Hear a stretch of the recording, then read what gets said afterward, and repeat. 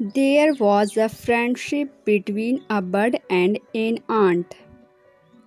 The bird was too lazy, but ant used to do his work on time and work harder day and night. The rainy season was about to come.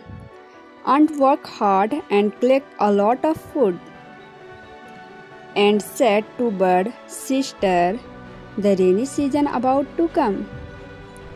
You collect food for yourself and your children, otherwise you will be trouble." The bird didn't pay any attention to the words. The rainy season came. It started raining day and night. The bird could not come out of his nest. Her children started weeping with hunger. Seeing this, the ant felt pity. He said to bird, "You can take some food from my hall."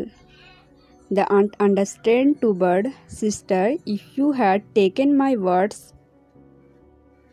so today you and your children do not have starved."